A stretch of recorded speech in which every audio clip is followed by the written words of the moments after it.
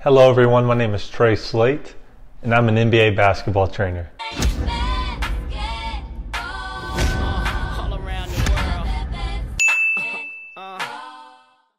And today we're going to be going over a few different passes that we can do from the pick and roll. Now the first pass we're going to be taking a look at is the pocket pass. So the first thing we need to kind of understand about the pocket pass is where this pass is delivered from. So it's called a pocket pass for a reason.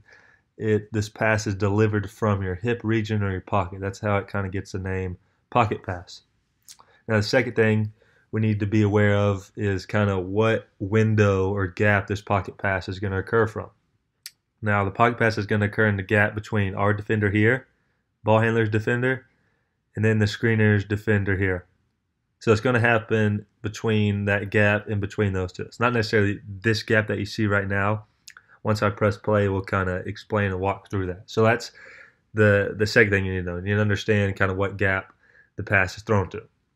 And the third thing is you need to know that when to utilize the pocket pass. Typically, you utilize the pocket pass on a soft coverage on the pick and roll. What the soft coverage refers to is how the screener's defender is playing it. So we have a screener, and this is a screener's defender.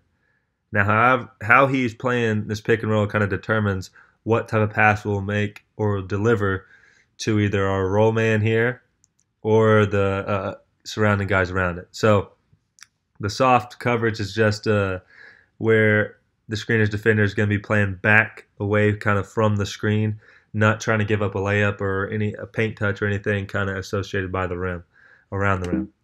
So let's take a look at it and we'll walk through it. So let's go. I'm going to start over. Yeah, here we go. Pocket, soft coverage, throwing the pass right between the gap between our defender, screener's defender, waiting for our guy to slip through there, nailing the pass. Okay, so that's kind of, here it is, a little slower.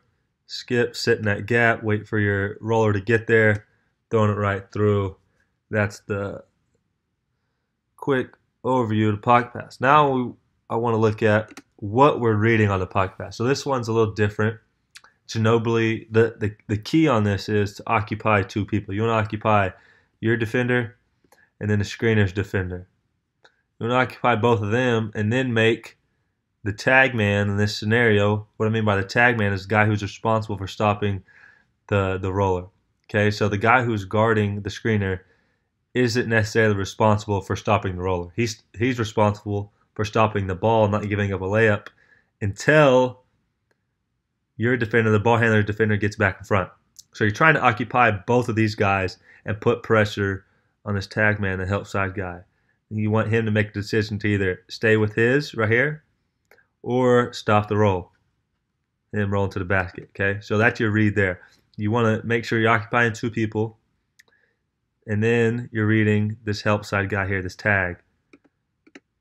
Notice the tag guy doesn't really tag. He doesn't go and hit Duncan or stay with Duncan, make Ginobili throw this ball back. He stays attached. Ginobili knows he has two people on him. He's going to throw it right between that gap. Pocket pass for a layup. Boom. Here it is again. Now this is a different scenario. Okay, so notice we don't have a guy in the corner like we did in the previous clip.